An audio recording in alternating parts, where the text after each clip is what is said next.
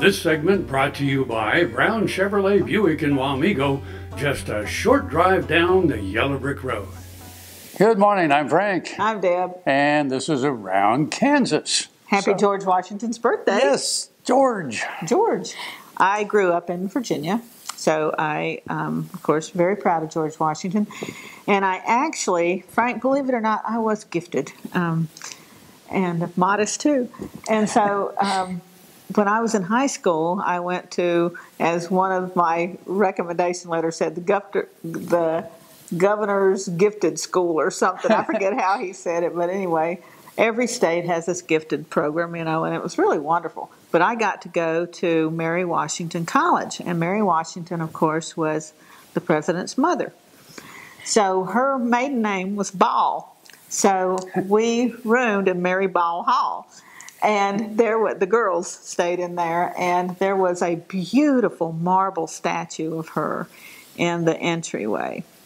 And so my roommate and I, Lisa Hardy, being equally gifted and irreverent, we would go down and we would decorate the statue of Mary Ball Hall.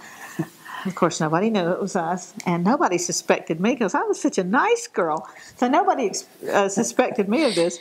And we would put makeup on her. Sometimes we'd put underwear on her, you know, bras and girdles and stuff. And we'd put thought bubbles, like we'd draw on poster board, you know, kind of tape of. And every day the powers that be would come downstairs and they'd be horrified that somebody had taken the figure of the president's sainted mother and done this. And yeah, it was. Oh, my. My sordid past. Yeah. So, anyway, it's George Washington's birthday today. It's George Washington's birthday. And, you know, he really didn't chop down the cherry tree. Or he really didn't tell the truth about it, one or the other. But he had a wonderful publicist, apparently, Frank. Yeah. Maybe the best ever. And, of course, the press was mighty vicious back then, as contrary to what you might think. They were pretty mean-spirited back then, and he was not universally loved, but he was pretty universally respected. Well, and he was one of the biggest whiskey makers in the country at the time, too. Did you know that? Virginia. I mean, yeah. That's why, did you know that you can't buy alcohol on election day because it used to be whoever had the most whiskey usually won the election? Usually won, yeah. Back in the good old days, that's how it was. Well, he had lots. He had lots, yes. No, he was well respected.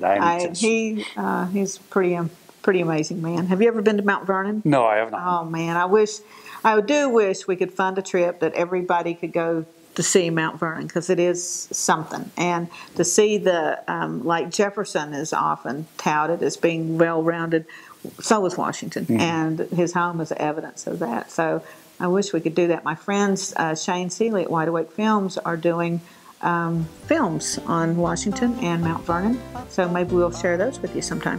Anyway, lots of stuff today. Stay with us.